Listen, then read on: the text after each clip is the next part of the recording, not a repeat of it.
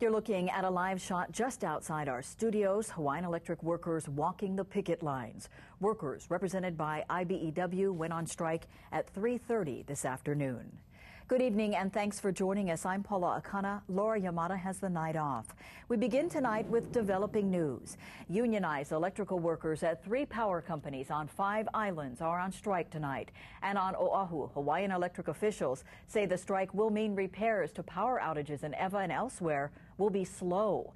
KITV4's Keoki Kerr is live in our newsroom with the latest. Keoki? Well, Paula, Hawaiian Electric says about 8,000 customers on Oahu are still without power at this hour, and it's going to be a while before power is restored. They can't say when all the electricity will be back on. Let's take a look outside at that live shot now. Strikers right now outside of HECO's Ward Avenue headquarters. As you just said, since 3:30 this afternoon, just for a couple of hours now, 1,300 unionized employees at Hawaiian Electric Company on Oahu, Maui Electric in Maui County, and Hawaii Electric Light Company on the Big Island have walked off the job.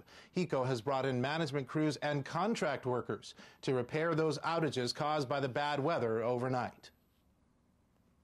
So we do have management crews available and contractors who are assisting us in this, and we will do our best, particularly with critical services and with outages. But I do want to ask the public for its patience. We are obviously not at full staff and are having to prioritize the work as best we can. Now back, we can take a look back outside now at those striking workers, if we can get that picture there. And you can see some of them told us they were surprised by the strike. Take a look at them. You see them in shorts and T-shirts. Obviously, if they'd had a little bit more time in this rainy weather, they probably would have been addressed in a different way.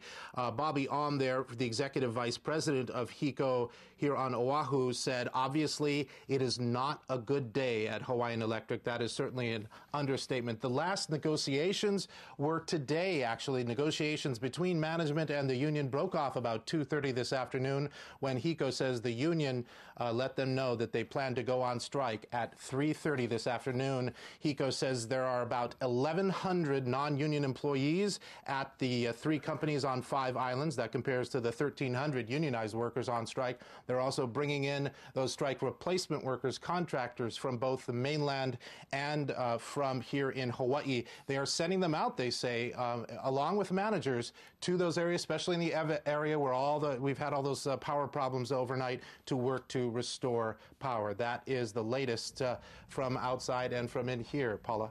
Keoki, what does the union have to say about this right now? Well, they haven't said anything publicly other than to confirm that there is a strike. There have been a number of issues, though, union officials tell me. Some of the key issues at the bargaining table involve when does this contract start?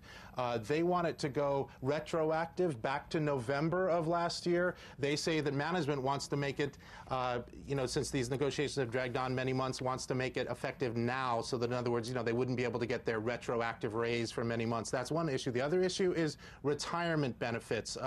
They want to get rid of early retirement for some people. Union says they are not going to budge on that issue. Back to you, Paula. All right, Keoki, thank you very much.